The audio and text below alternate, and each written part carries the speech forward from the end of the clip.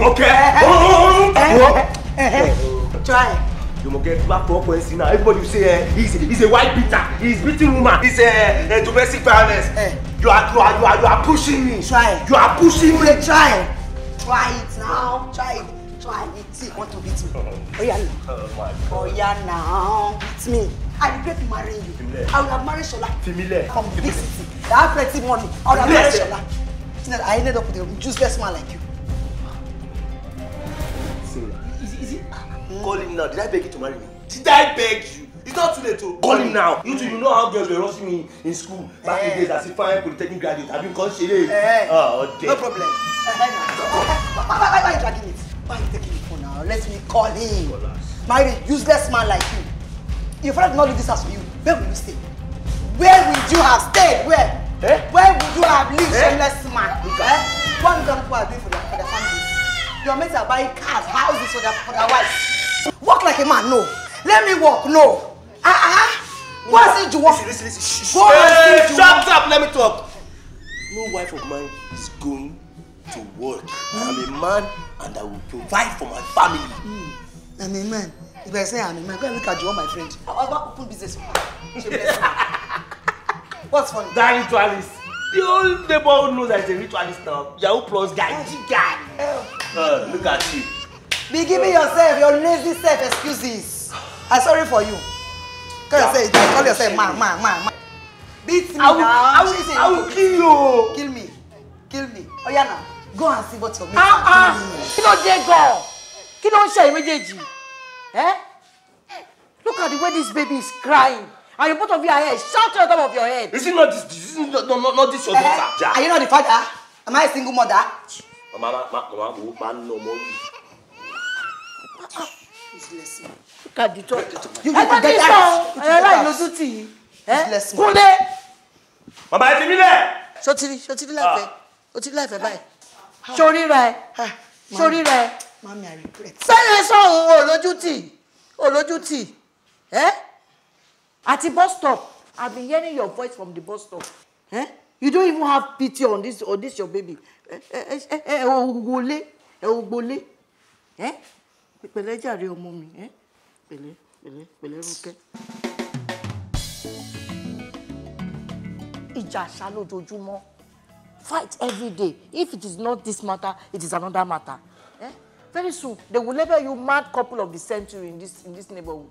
Now, what is it this time? Is it not this? Shut up your mouth. Let him talk. Thank you, Mommy. God bless you. Jumoke does not listen to me. She does not listen so to me. So if you tell me to shut up your mouth, You see? You see it? Husbands, it's your husband. Let's listen to their husbands. Mommy, ask him how have I disrespected him. Ask him. Mommy, Jumoke just wants to be following men up and down. When you answer the question now, she asked you a question. Okay. Mommy, there's this place on Aino Street. She wants to go there and be painting people's faces. And by that place, there's a bar. If you're giving me enough money, Jumoke, let him talk. She says she wants to be painting faces there. And right beside that place, bad boys usually go to that bar. I said no. That's how she started shouting. Mommy, there is no food in this house. What? You think it's only the now to talk? Wait. Calm down. Let her talk. It's her turn to talk. Oh yeah. Mommy, there's no food in this house. We have only 1 cup of gari. You know my friend PELUMI? I know. She's learning tailoring work in one shop like that. There is a salon beside her place. She told the madam that I'm very good. So I went to try her out. The madam liked my work. She now paid me. So she said I can come and start work. I should be giving me commission. You will not! It's not the money I'm using to feed us. Look at this one. You know something, you know what will happen, Jumoke? You will follow me to the house so that I can go and collect. We are fine. Don't worry. Just say thank you. Pride will not kill you. Pride will not kill you. Mommy, we are fine. It's okay. It's okay. You see, so if I don't give you, who will I give it to? Thank you, mommy. Don't worry, mommy. When I have money, my calling for you. You my Toby gone. You have chef, plenty food, anything at all. You even send me to Jerusalem. Ask my loss is Spain, Jumoke.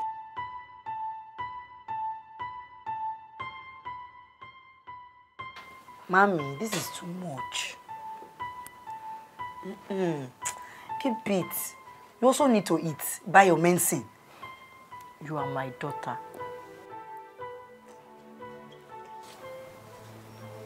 Eshima. Jumoke. You need to take it easy with Kunle. It's not that one. A wise woman builds her home, and the foolish one tears it down with her own hands. Have you ever seen me and your father quarrel? It is because I know the right way to present issues when we have disagreements. Right way. You are a woman. Use your power. Small pigeons of when.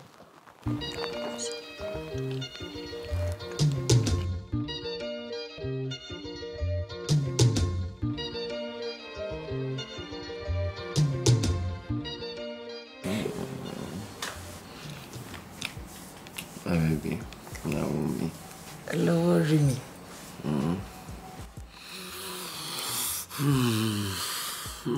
You know I love you very much, right? I promise to get a good job very soon. And take care of you, my beautiful daughter, and your family. See, me too, I promise to be a good Iyawo. Okay.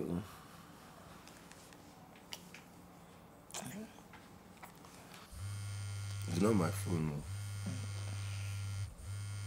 Who's that? It's not important, Joe. So as we were saying. Why is Tunde calling me by this time? We can ask him now.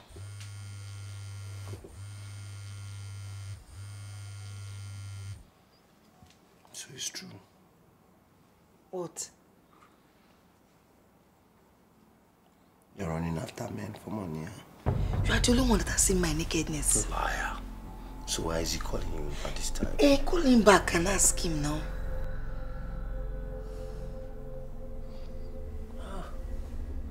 So, okay, I'm out there hustling, trying to damn abomination. Kule, is it me you're calling a prostitute? You let me enter the same place where he has entered that bee. Is me you're calling a prostitute? Me? You already know your name. Kunle. Is Ronke my child? Is she my child? Kunle, did you go Gogoro today? You disvirgined me.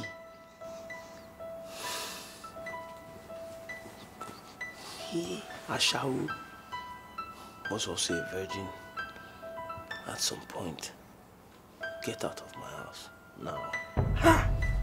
Has something possessed you? Get out of my house. No, has something possessed you, Kunle? Now.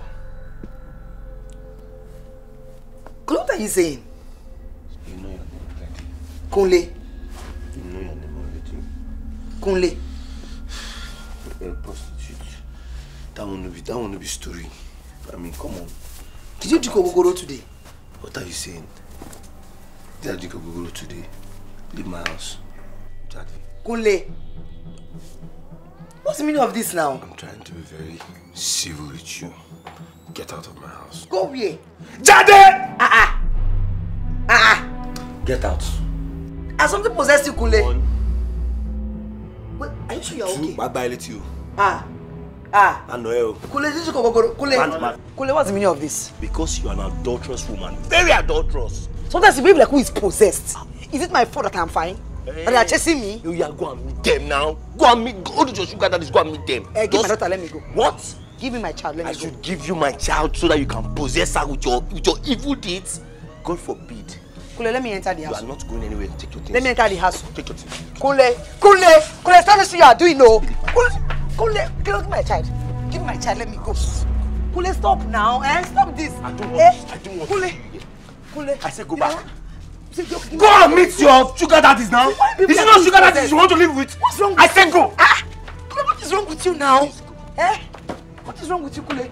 Okay, give my daughter.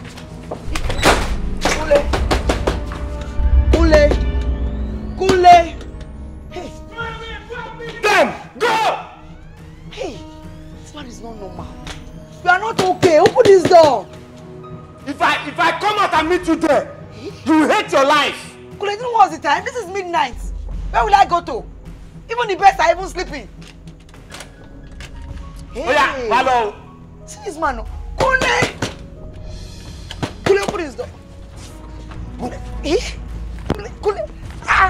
Kunle, what is wrong with you? Kunle, you are possessed. Yes, sir. I don't want to see my house. Kunle. I don't want to see my house anymore. Hey, hear me? Kunle, John. If I come outside again, Kunle, give me roke now. Give me roke. Hey, Kunle. Hey, Kunle, open this door now. Kunle, John. Tatafo, radio without battery. This one you dragged me out of my house. If you get there and That's Jumoke's voice now. that's Jumoke. I won't get married like this. Oh, you will get married to a correct man. Titi, thank you very much. Be going home. Greet your mommy for me. Thank you very much.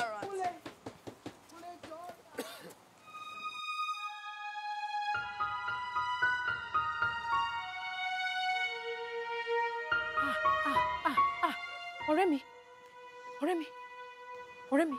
So it's true. Please come. Let's go. You can't sleep here. This madman you married will not let you sleep here. Please, let's go. Do I deserve this? You don't, but please, let's go. Let me take you to mommy's place. No, I cannot go there. Mommy will not sleep again. You know she has BP.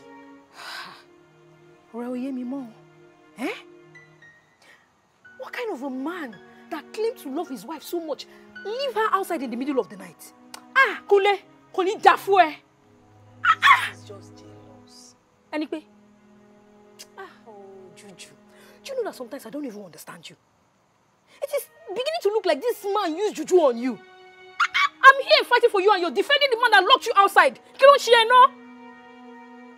In fact, let me go and face him myself. Kunle, come outside, come and face me like man to woman. You think he's Jumoke? You think it's Jumoke? Come, let me see.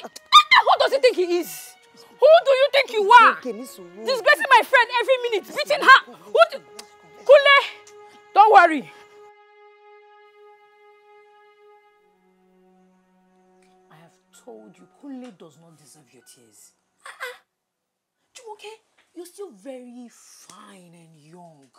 What is wrong with you now? You have everything a man wants. You know, Shieno, if Kunle does not want you, good for you. Just like this, another man will come and marry you and spoil you with money, and this your figure 8 will show. And you're here crying. It's because he's not happy. You're still supporting, you're still siding someone that threw your things out. I said they do you. Kunle no get money. That's why they pain. The way they talk sometimes, I don't just understand. I don't understand you, Jumoke.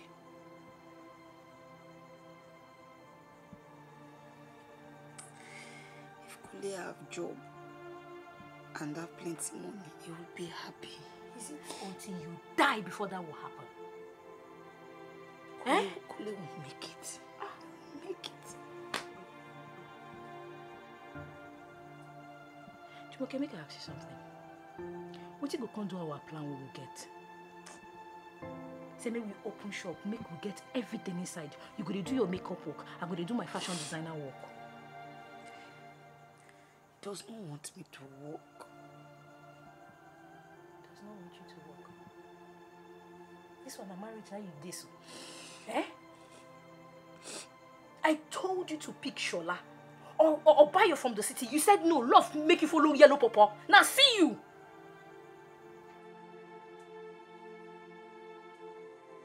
After they break this your coconut head, now you go take get sense.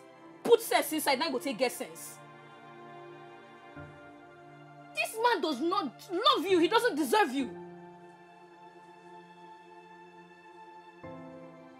You know what they call on for neighborhood now? Mr. and Mrs. Cat and Rat. Because every minute you are going to fight. She know they catch you. She know today break this your coconut head, put sense inside, now you go to think well.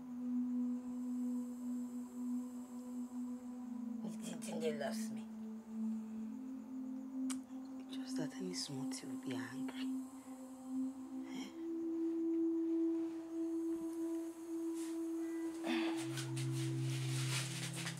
I want to sleep. And as I sleep, so I don't want to hear fem. Because all this one's why they talk, so you don't obviously know they enter your head.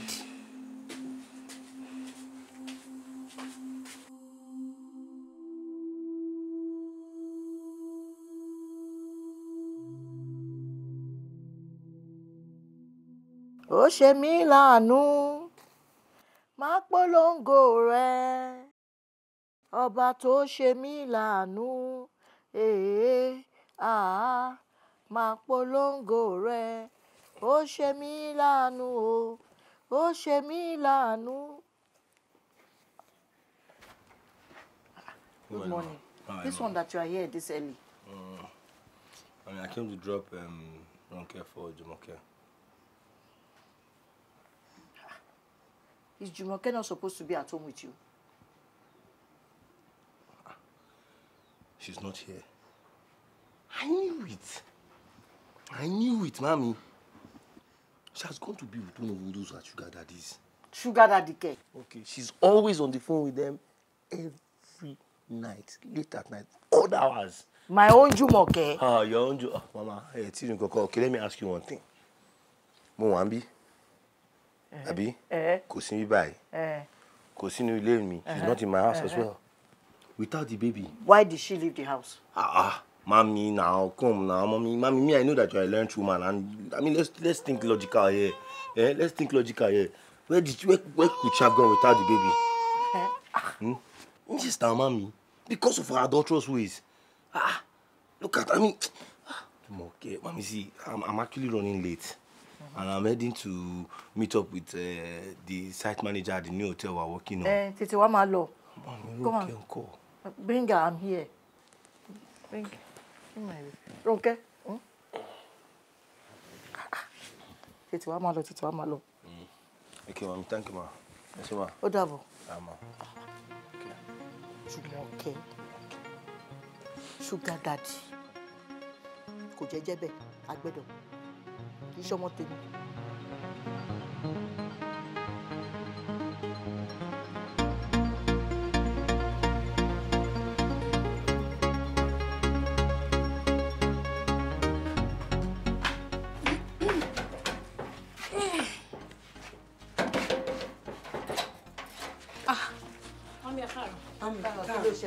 Kí ló dé tí gbogbo yín rànjú báyìí? Kí ló dé? Mami. She's here. I hear that you were with a man when it was night and dark. Them say first person we cry no dey innocent too. Pelu. No, familiar Jerry. Mommy, he lied.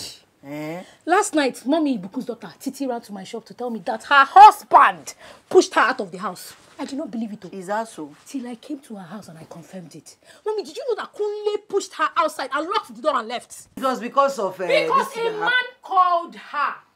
Mommy, is it her fault that she's a fine girl? Is it her fault? Is that all that happened? Kunle is very lucky that I'm not his wife. If not, I would have showed him pepper. Anyway, I'm on my way to my shop. Already married later. Locked the door and left her outside. Jumoke, ṣé kí n ṣe pé ó ná ẹ? Èmi náà sọ bẹ́ẹ̀. When I had this talk about sugar daddy, mo ní kò jẹ́jẹ́ bẹ́ẹ̀ kò ń ṣọmọ tèmi. It can never be you. What do you want to do now? Are you going to go back to his house? Are you sure? Because it's not good for a man to send his wife back, you know. Mommy, it's because Kunle is in competition with other men. I know Kunle loves me. Yes, it's because there's no money. If there's money now, everything will be fine. Sheloto. Mommy, where is Ronke? What is she doing? She's sleeping inside.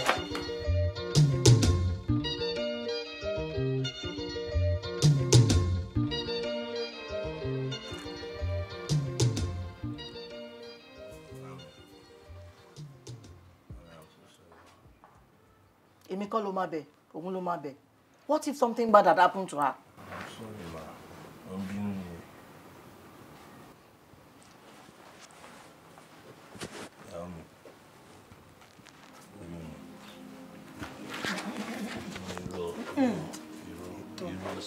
Get up. Ìfẹ́ tí mo ní fún ẹ is the love I have for you.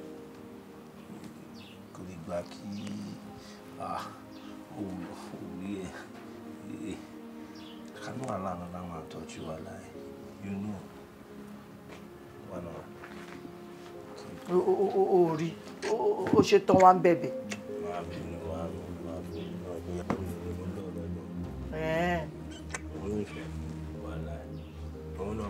Kò yẹ kó máa ṣe nǹkan tó ṣe. You are not supposed to be doing that what you are doing to her. Eh?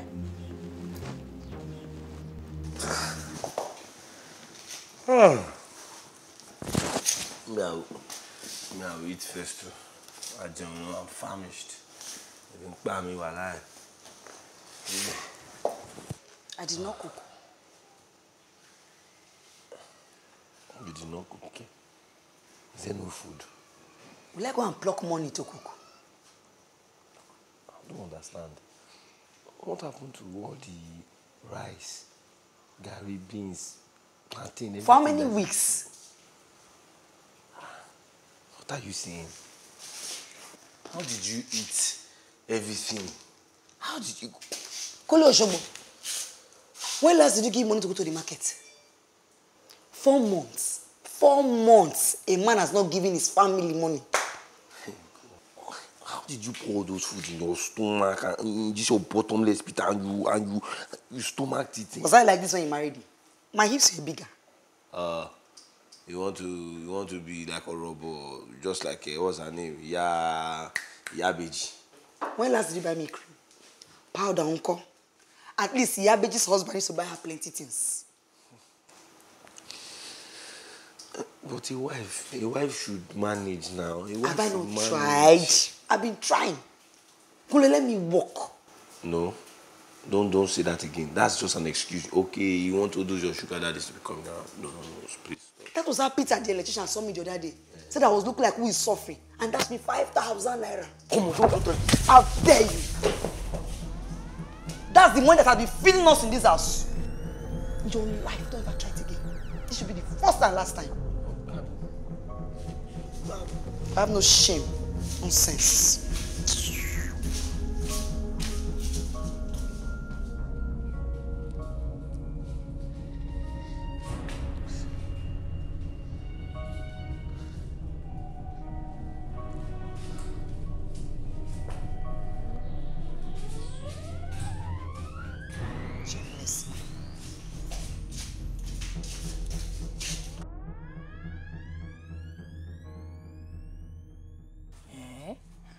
So you say Kunle choke you to death now? What are you for? No, choke.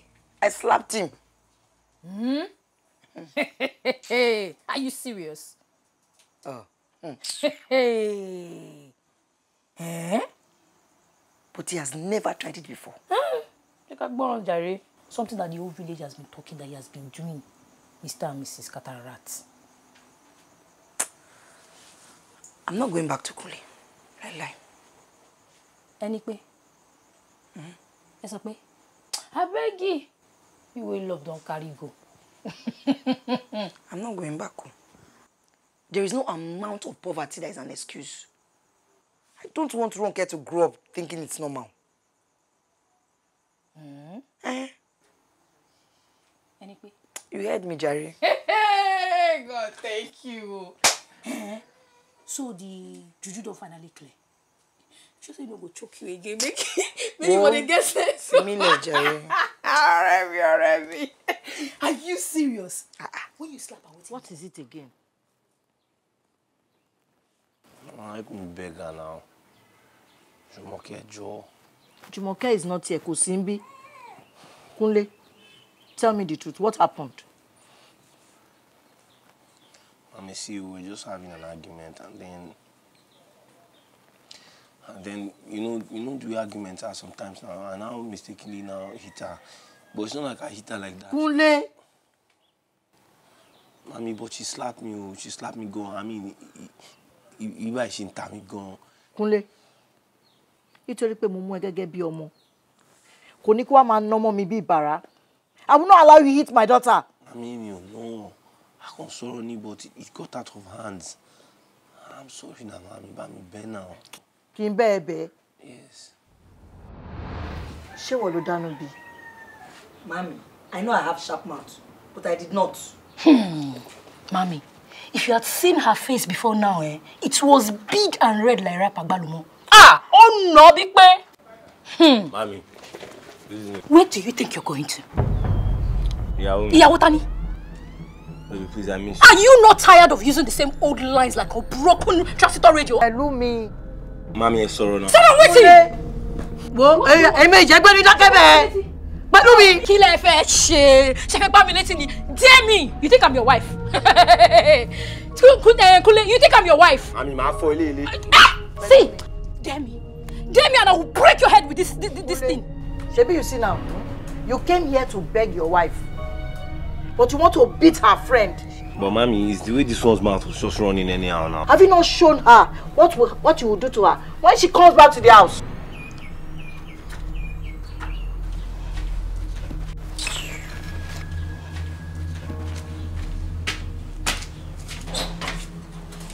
Hello, Mr. Loverman. Yeah. You need to give her time. And if you know that you are serious, to show me you are serious, you will go back to your house and bring your family member to come and beg her. Yes. Thank you, Mami. And you also sign an undertaking with the police. PELUMI. You will never touch your wife again. If not, you will have me to contend with. PELUMI, will you shut up your mouth there? Mommy, I'm happy. Don't you know that wọn kì í dá sọ̀rọ̀ ọkọ àtìyàwó? Or else they will use you and settle the fight. Not with this one. I will not support my friend to go back to this meet. You will have me to contend with. Yeah.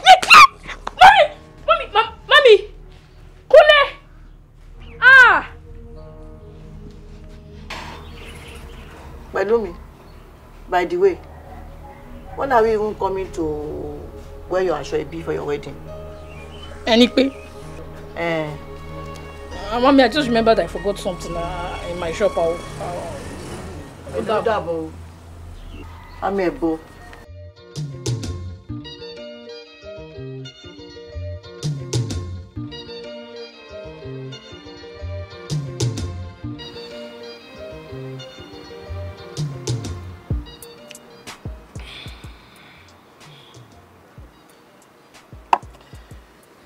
That was how your father and your mother used to fight in the village every day, everywhere. There was even a time that your father stripped your mother naked in the village square. This fight continued until your father, my cousin, eventually killed your mother. If there is anything you learn from the marriage of your father and mother, fight should not be one of them.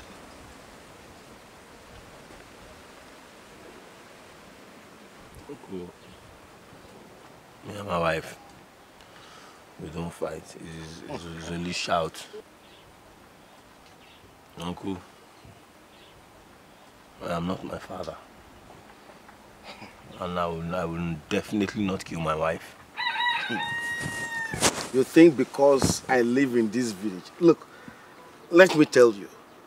Everybody in the village knows that you and your wife always fight. Uncle, it's not fight. It's only shout. It's to shout. It's not fight. You only shout. Yes. The latest that we had is that you beat her.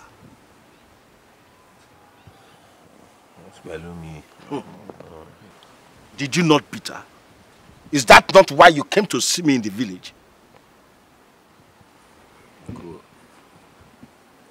Uncle, I mean, it was just a lot, and I just mistakenly slapped her now. Kunle! Men do not beat women, no matter what. I am sure that your father, my cousin, did not teach you that. Of course, there are women that have these annoying tongues. But even at that, if you are hungry, you walk away. Uncle, but... Show the bati obapa abi to ba shire le to ba shele. Eh? But Uncle, would that not make her continue doing all this rubbish? Oh. So, odigba to ba pa abi to ba shire lese. What second chance would you have? No, sir. Kunle, you are a man and you are strong. Your wife, like any other woman, is fragile.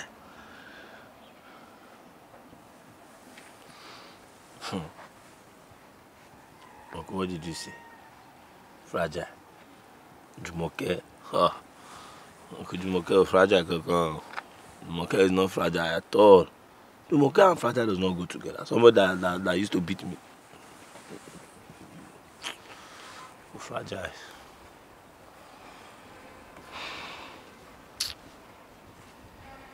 Okay, let me ask you. What is that thing that normally causes fight between you and your wife? Uncle, it's everything. Like, everything. If I go out, we'll fight. Listen. Tibam, Banawasile, we'll fight. Tibajoko, everything, Uncle. It's not everything. I want you to think. What is the root cause of your fight? Uncle, it's just this same one thing. It's money or owo. That is it. Or owo. That is it. Only now. That is very important. You graduated from the Polytechnic. Yes, Uncle. That must be settled before you bring her home. Okay? But Uncle, how will now bring her now? Uncle, you know all this. Okay, Uncle, I've heard. Okay, sir.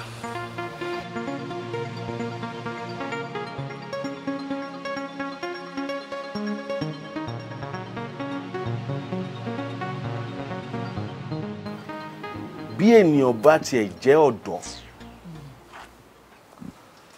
tó wọ agbádá ìbínú tó wọ ṣòkòtò ẹlẹ́ṣẹ̀ tàbí kí obìnrin jẹ́ obìnrin tẹ́nu ẹ̀ máa mú bélebèle jẹ́ pé nǹkan tó ń jáde láti ẹnu ẹ̀ ó lè dáná sun koríko ìyẹn ò fún ní right kò fún ní ẹ̀tọ́ láti lu ọmọnìkejì rẹ̀ whether male or female. My in-law, our son has learnt his lesson. I and his other uncles and aunties have spoken to him. And he is very, very sorry. He has promised that he will not repeat such a bad act again. Please. That will be very good. Because it is a very big shame that the whole village has known them for their everyday fights. Kilo day. Every day. What is happening? They are not the only young couple in this village. They are now a laughing stock.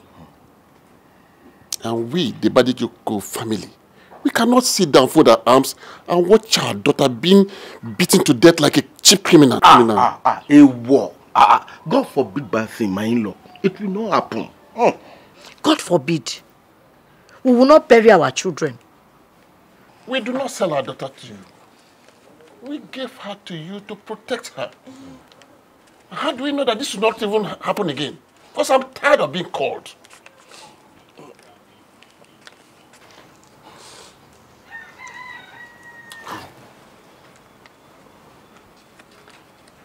My fathers, my mother, and my wife. I am so sorry. I even wrote an undertaking and signed it at the village court with the clerk there, Mr. Onyekon. And I have a job now. A good job. You now have a job? Yes. I am the cocoa plantation manager now. This is good news. I'm sorry, Yahoo.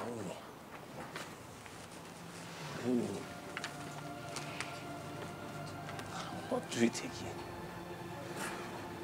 I can't live without you. I'm incomplete without you. I'll never do it again.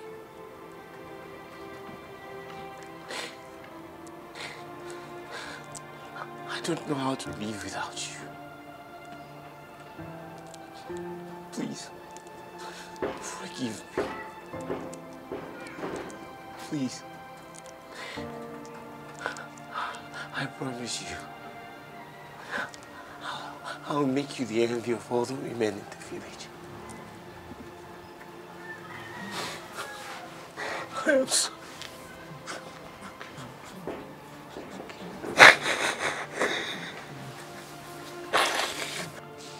I'm so sorry. I swear I'll make you the envy of every woman in our community. I'll kill myself before I even do it.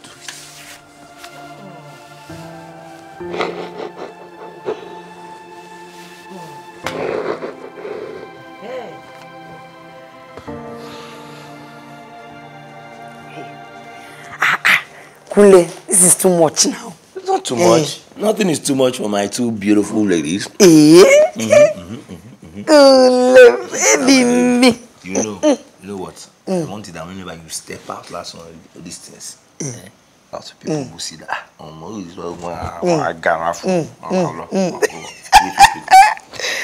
There is more. There's more.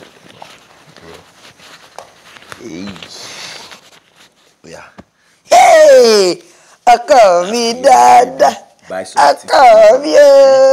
Sweet girl. My girls. Okay, Simon, baby. See. Thank you. Yeah, we hear it. Come here. When I come out, yes, now. my steps will change. You'll be giving them. See that color? You see the color of that cloth? I trust it.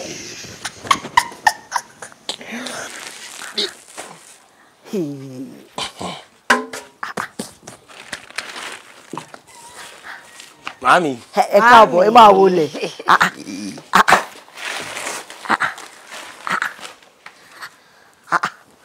Ta ló ní motorcycle? It's for Kunle o. Just bought it. Wait. We need to pray over this. Mo ń bọ̀. It's good. Try this one now. Oh, yeah. Let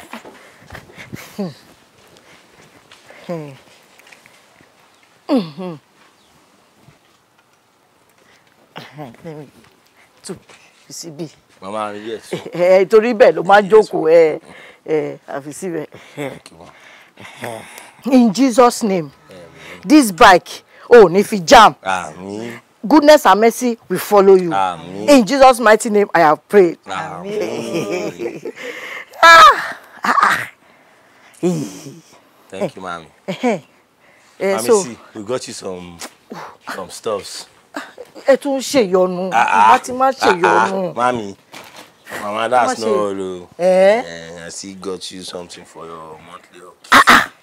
Èyí ò wá pọ̀ jù. Èmi nìkan tán. Are you people saving at all? Yes, Mommy. Yes. Mommy, you've been there for us now. You've been there for us, so I mean. May God continue to bless you and you make more money.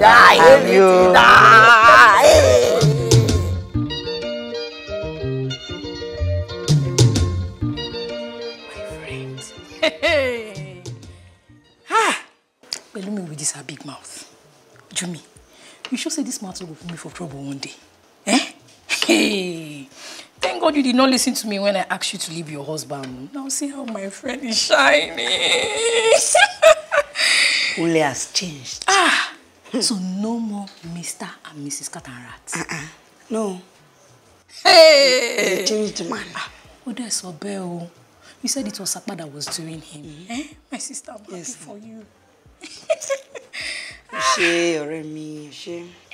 I'm really happy for you.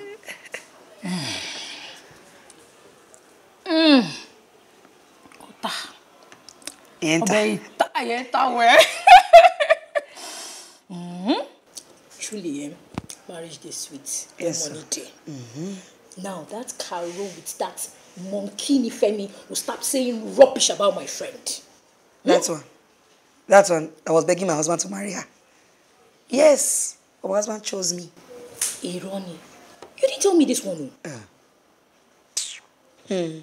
She was sending SMS every time, message, bringing food every day, begging. Some women are shameless. But why you not gonna tell me now? You should have told me. Anyway, never too late. I will so finish that cheap prostitute. PELUMI. Hey, Femile. See the way she was talking about you. Till now? Yes. She's just jealous. Let me just concentrate and eat this my food before I will choke. She's just jealous. Before I will choke. Already, I'm so happy for you. There's more. The number you dialed is switched off. Please try again later.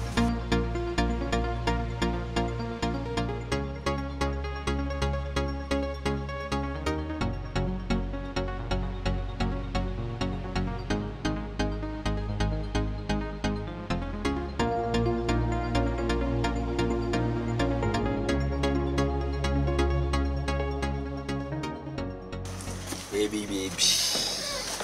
My baby, come here. How are you? Huh? Where are you coming from? Walk now. And for you is so close by 5, and look at this. This is 10 p.m. Baby, you don't believe me. I not say that.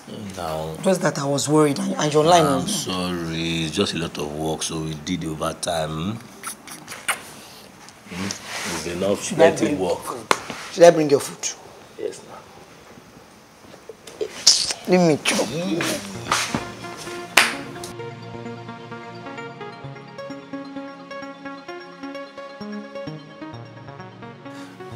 When the Sunday work starts again? Eh? So, man. So you don't want me to go to work? Is it not this job that is feeding us? Eh? Please stop all this your dagbaja. Will they call them? Tell them no.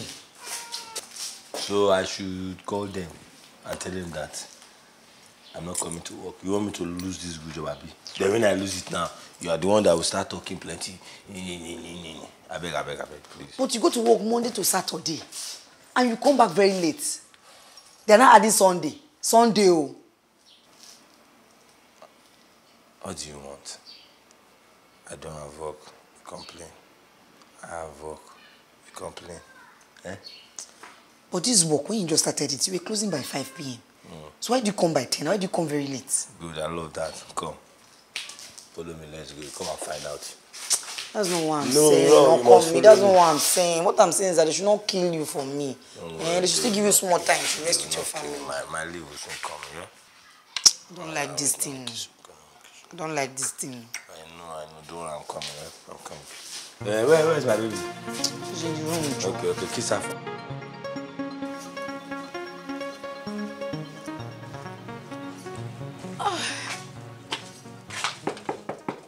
Ta ló wà nílé o?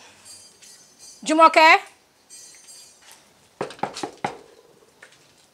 Is there nobody at home? Jumi!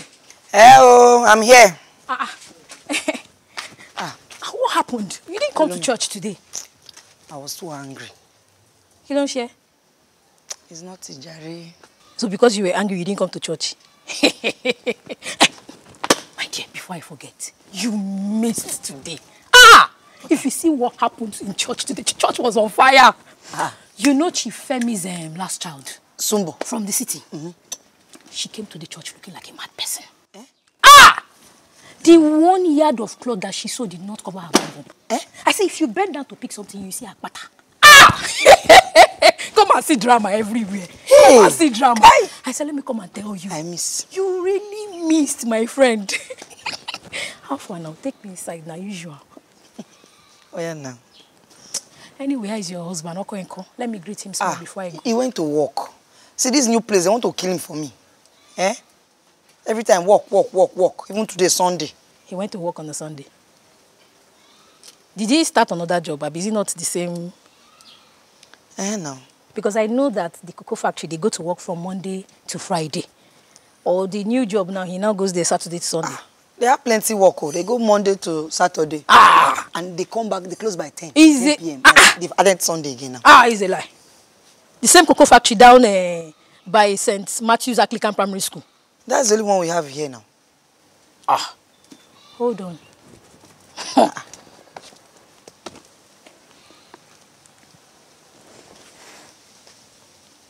Hello? PELUMI, my sweetheart. Baby, me. Ekason. How are you, darling? I'm fine. Hope I'll still see you this afternoon. Oh, I don't know. But that's if you'll be free now, if work will allow you to see me. We don't work on Sundays.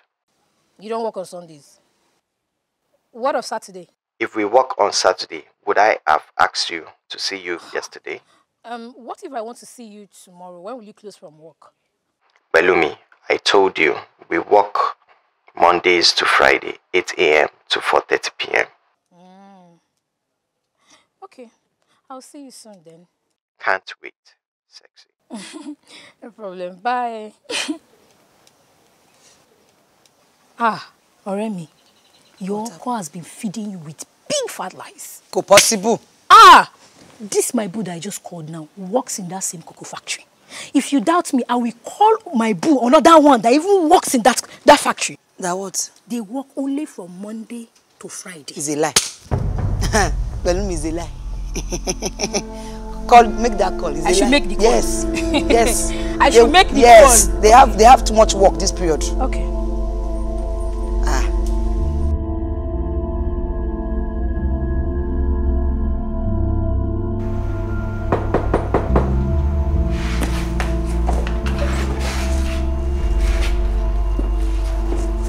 Where are you coming from? Kunle, where are you coming from? Why is your face strong like this? Why is your face strong? So I look like you just come to this place and I don't know where you're coming from. Close all this. I don't have power for this. Please. So you think I'm to just come to this village, Abi? I don't know where you're coming from, Kunle. Please, I don't have power for this. Please, just. You better go back. Okay, what is this now? Go back to where you're coming from. Because the factory is not open today, so where are you coming from? I went to Abiyokuta on an official duty now. Liar. Not ashamed of yourself. Always lying to your wife. I don't know who is feeding you with all these lies. What's your problem? Liar. You're a liar, Kunle. Call me liar one more time. Liar. Liar. Hit me now. Give me. Come on, enter the house. Enter this house. Give me which one. Now, wait, man. Always lying. Come on, carry now. Come on, collect. Give me.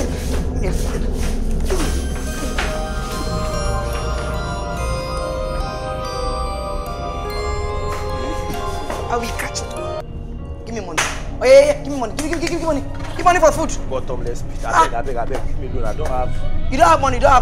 Every time you don't have money, what are you doing with your money they are paying you? They have not paid me since now. Why are you behaving like this? What's your problem, sef? So where are you not going? Where are you dressed? Where are you going?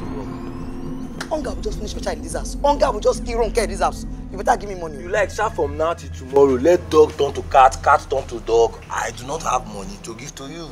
Right now, like this. It's only this I have. Give me that money. Wait, for fuel. Stop. Kunle, give me that money. Give me this money. See, 500 naira. Stupid man.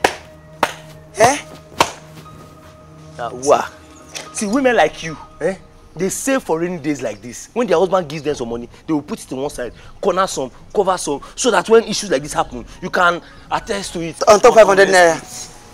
On top 500 naira, can't give me feeding money. You're not ashamed of yourself. Go and look at your mates. See, they are building houses, cars. for their families. See, ordinary feeding money, you can't. Feeding money. Yeah, that's you shouting. Devil, get the behind me. Yeah. Stupid man. That's him. Are you sure everything is okay? Everything is fine. It's the factory. I don't know if it's only Kunle they have not paid because he's the manager. Oh, God. Ha. So how much did you say I should give you? 5 or? Can make it 10 if you want. Okay. Yeah.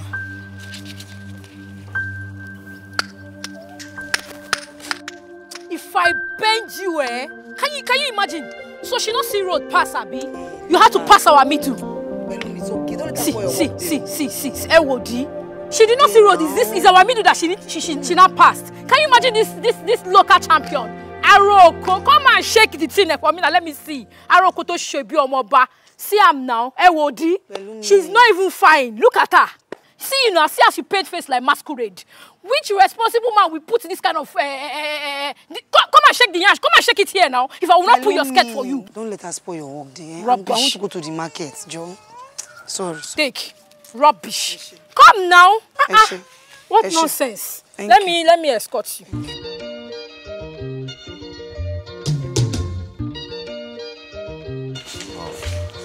Running late. Sure, I'm standing here. See all this well. Come and go now. Are you the only one working there on Saturday? Come and go to work. Let me go to work now. I have to be at the factory before time. Even my wristwatch go. I've been ready to hide my wristwatch too. Go where? You think I don't know the woman you want to go and meet? Eh? Now. Which factory? You think I don't know the woman you want to go and see? Shameless man. I'm being gentle with you now. Don't let me. I will be. Man, no. I will change it for you now. I will redesign your face. You know the story. Woman. It's only you two that will be thinking of woman. You think I'm like you with all your sugar daddy. Cool or not? It's better I follow them than a liar like you. Follow? Who want to follow yourself or marry you after one? I'm still sexy. Sexy phone. It's not this sexy. You guys, bag of fat. Me, bag of fat, Kule. Fly my head. Drop my head and go. I'll beat you. I'll beat you. All this your boom. You go just turn like Pasandi now. Leave the road for me. 1, 2, 3. Jumoke. Kunle, give my baby. Want to kill your own child? Want to kill your child because of another women? Kill your child. Come and go.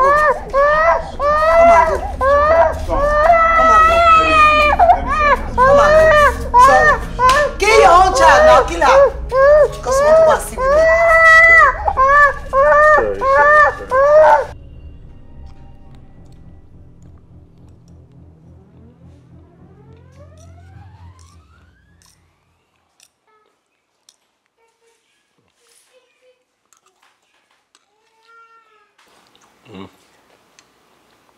See your focus.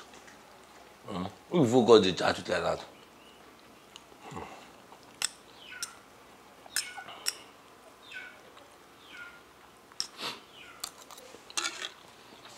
You don't have fear of God again, no? You are chatting to another man inside my house. Okay, continue. Breeze go blow, far ass go open. PELUMI. You think I made today, baby? It's not edit. You can edit the name there. It can be Jonathan, it can be Kunle, it can be Wole, it can be David, any name. Just edit. You put your own. Pelu. Who are Pelu again? My worry. Continue. Pelu judges.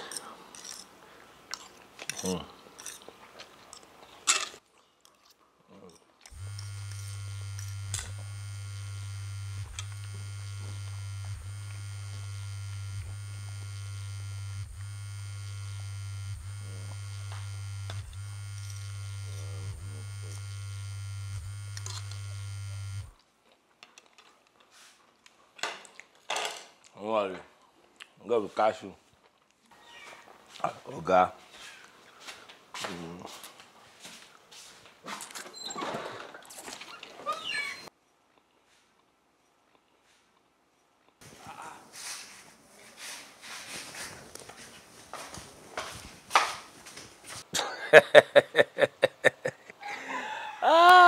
You know you are my organ now, and I'm always at your service. Your command, your wish, all of them is mine. Yeah. You want me to come now?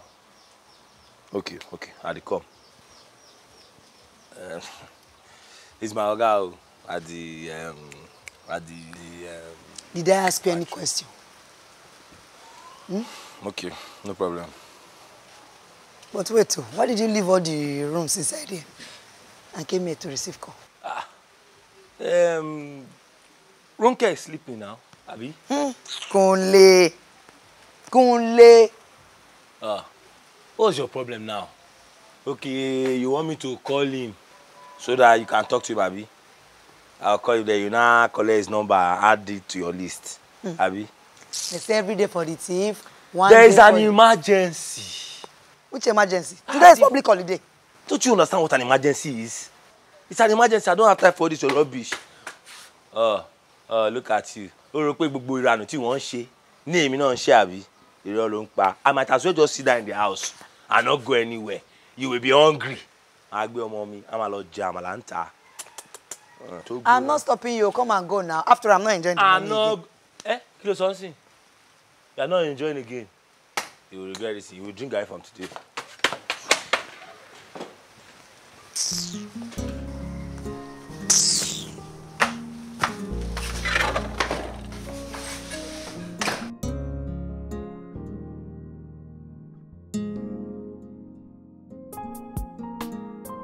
Jumoke, Mami, ṣé kò sí nǹkankan?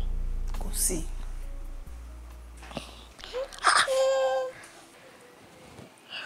Why is this baby's head swollen now?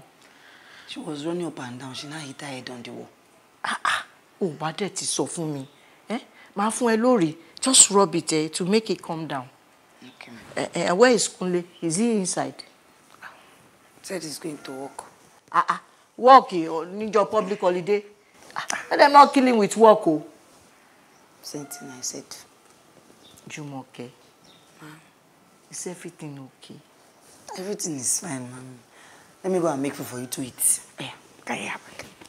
Come. If it is that white worm, I don't want to eat too. Mommy, spaghetti. Okay, let me go and turn amala for you. Amala. I'm coming. Roke. Should you eat amala now? Eat amala. Let your mommy go and make amala for you. Auntie PELUMI. PELUMI. Auntie PELUMI. PELUMI. Radio tí ò ní battery. I'm sure I know what I saw. Radio tí ò ní battery. If we get there and it's not true, I will deal with you. I'm sure now. You are sure? I'm very sure. Let me ask you, what were you even doing there? My mommy sent me to go and buy kerosene for me. And again, today's public holiday. See, I'm giving you last warning, no. Don't say I did not tell you. If we get there, oh yeah, any show.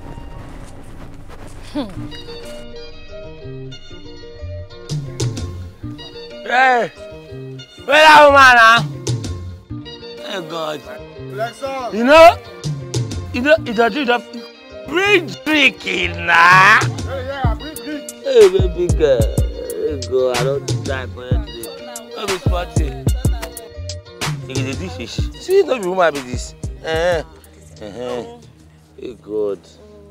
Hey, God. Go. Hey, I don't die. I want my daughter to grow up to look like Agbani. I tell my share almost, you know. See, in our days, when a child is robust and well fed, it's a sign of wealth. I beg you. That's old school. See them. Mo ríran mọ́. Ojú mi ti fọ́. Sorry, lọ pe Jumoke wá.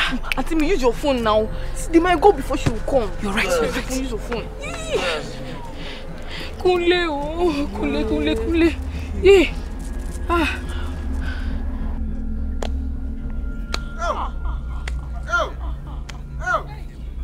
Bouncy.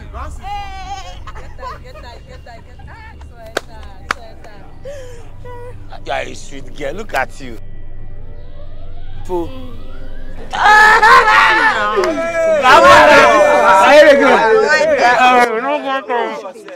wife no get her. That's what she can do. She can do like this. I can't afford this one, though.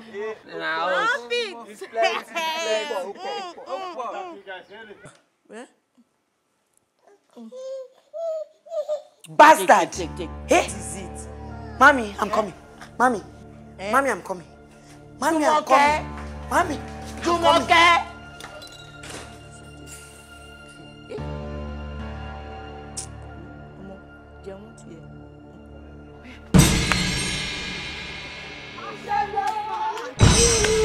Shameless man! Don't touch on yourself. Is this your work? Is this your work? Is this your work? This your guy. This your guy. Useless man. This your guy. Where are you going? This your guy.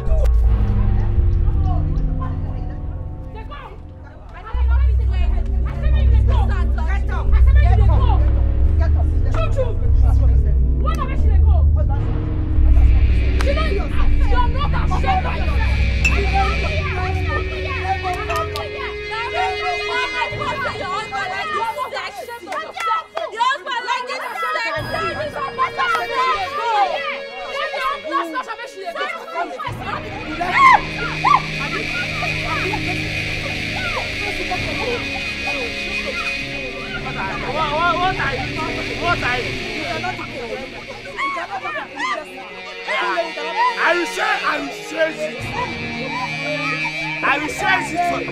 Go! If I say go! I will kill you here now!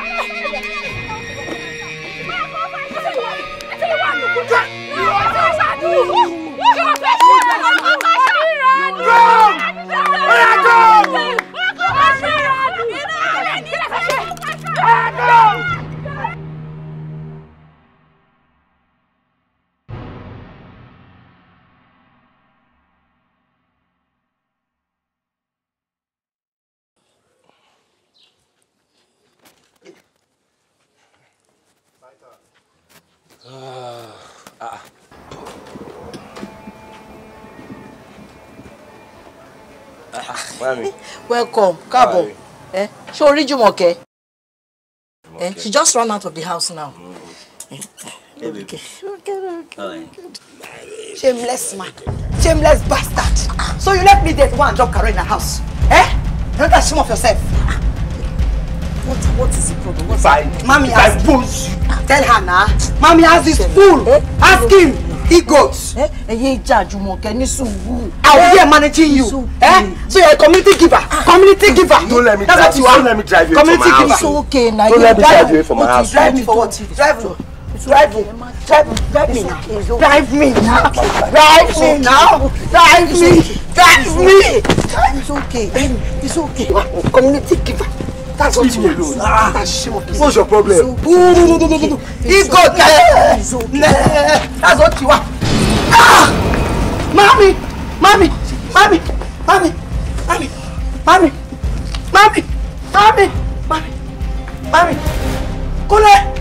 Kunle!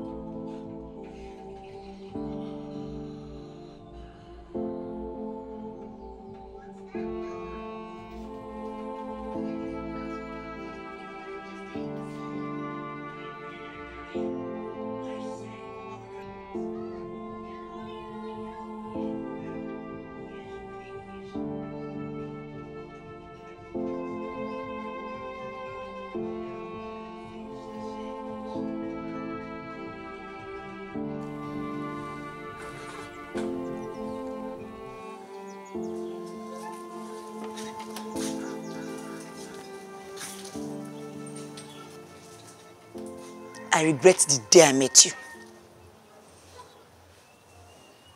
I regret the day I met you. If you don't want us to fight, what are you saying? Kunle, tí ìyá mi bá kú. Kò sí kankan tó máa ṣẹlẹ̀ sí ìyá. Bẹ́ẹ̀ni ọ̀sán, Don't say that. I already told you that I will send money from the training to take care of her. Because of you, mommy's in the hospital. And you have the mind to go to America. Because of you, mommy's in the hospital. And you have the mind to go to America. Just tell me exactly what you want me to do. I should turn down the offer from the company. Just tell me. Share now.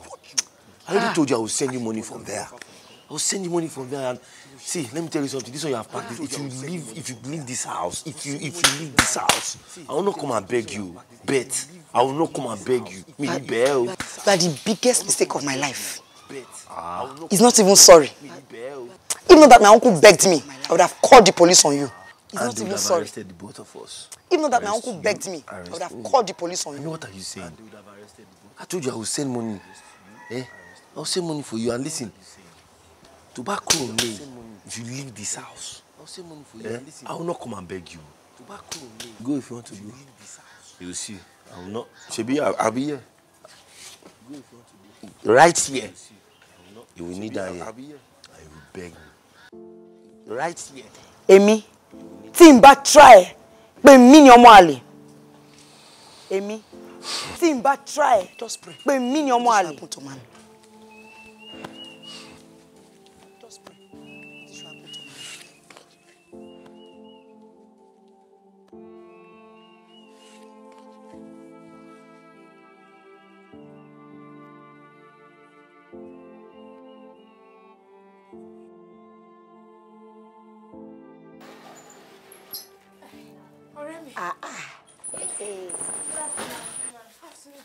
Look who we have here.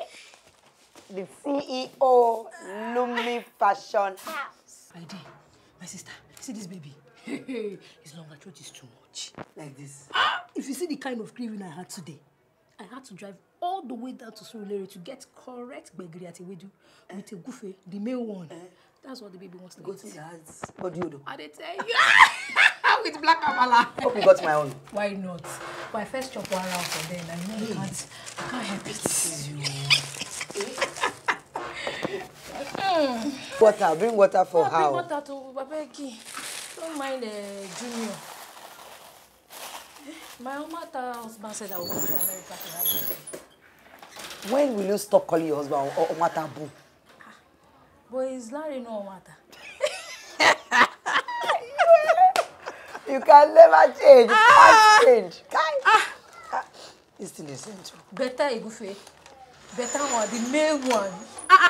See my baby. How are you? Come. How was school today? Come to auntie. Auntie, my dear. How was school today? How are you? Sit down, auntie. Come on, sit down. Come on, sit down. You eat amala with me. Good girl. She came at the right time. I'm telling you.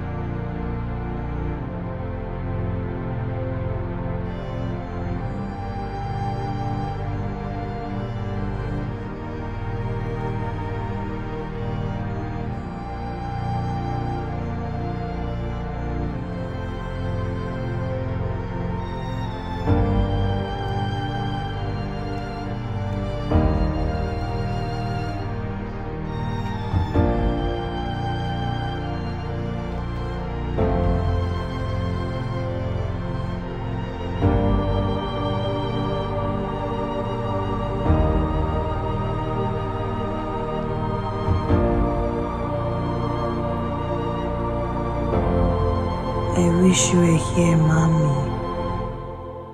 You would have been so proud of me.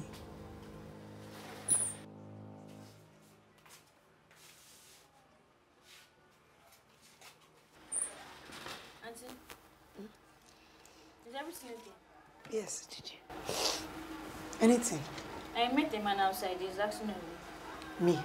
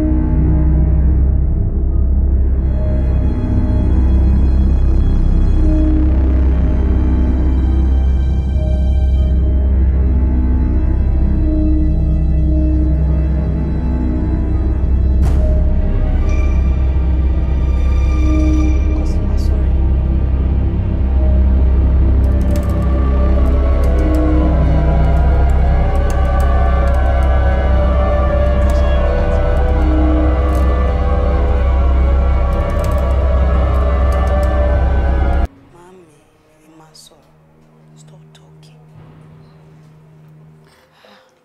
Forgive him. Mommy, I can't. I can't do this. He's a good man.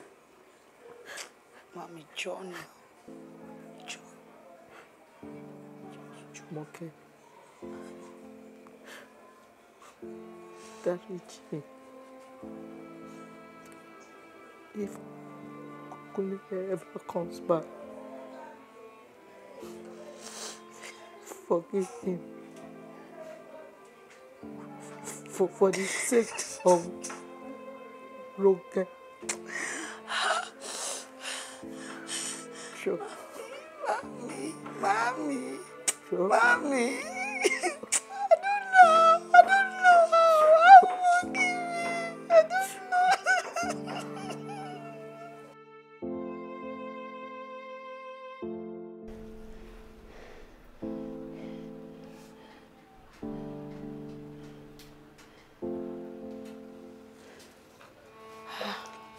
know. Mommy, I can't talk. I can't do this. I can't.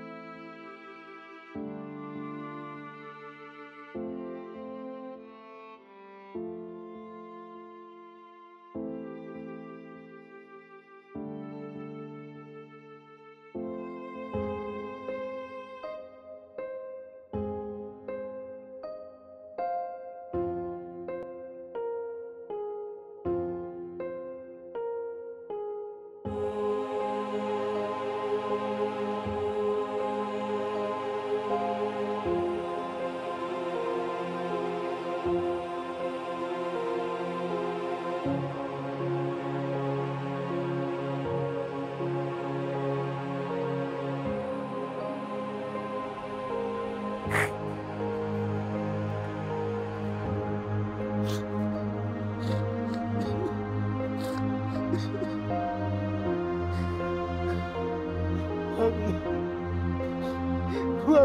sorry.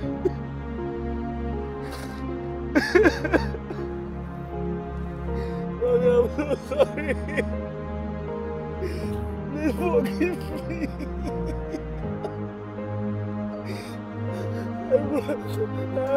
I'm so sorry. I don't really mommy. I'm sorry. I'm a better man now, mommy. I'm so sorry.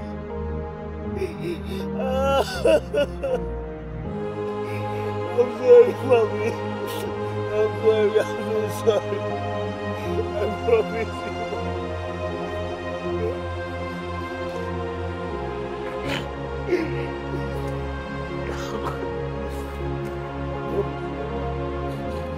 Take care of my family.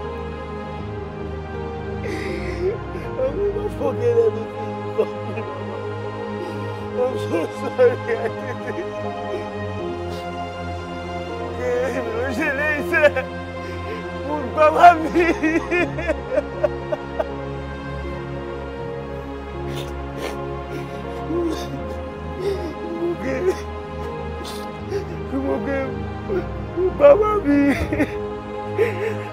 Mama I'm so sorry. I'm so sorry. Mommy, don't forgive me. Please, Mama, forgive me. I'm so sorry, Mama. I promise you, I'll take care of my family.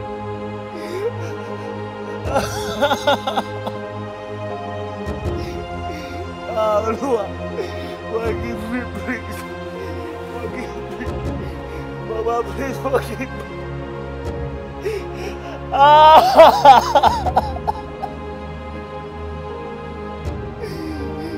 I didn't know I did this.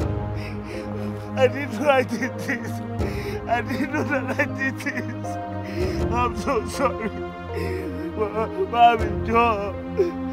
Mommy Joe. Mommy Joe.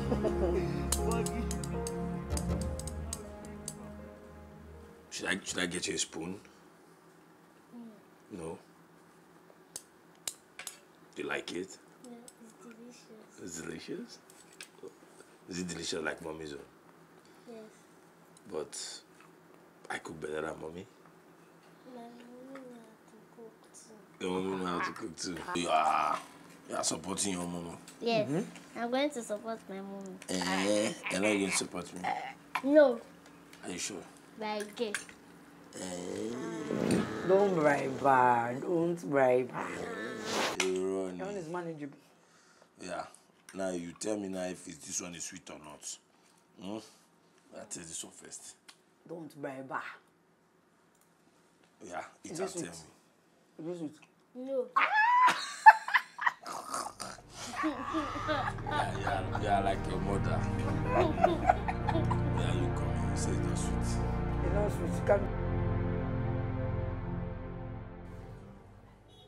To make it a special surprise for her. That's so sweet of you. She'll be so happy. Yeah, that's the plan. After the makeover, I will take her for a dinner and then I will propose to her. Aww. I can't imagine her posting all of the pictures online. Definitely. Sure. I should be so unhappy if I catch her off guard. I would if you ask me. Good afternoon. You're welcome. Meet my husband, Kunle. Yeah, it's nice meeting you.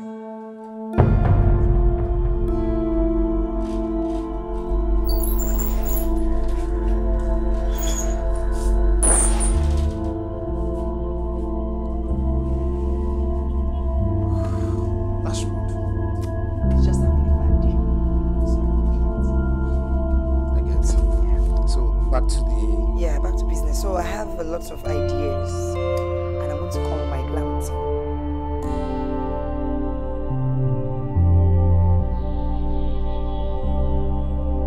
I'm talking to you! And I've answered you! What answer? Really? You did not answer me. Tell the boy to bounce on in the office. Yes. That's a client. Client. What is this, Kunle? Yes. And you were smiling with it so sheepishly. Your client. Was I supposed to fry? Are you mad? Don't act like a madman here.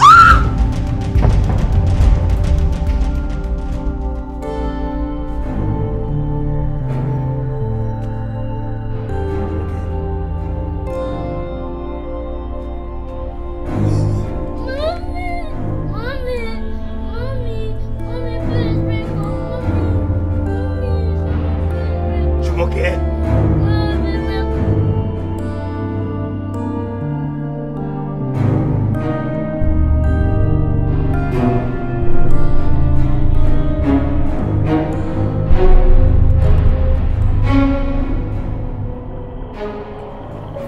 I swear it was a mistake. You Momo were lying.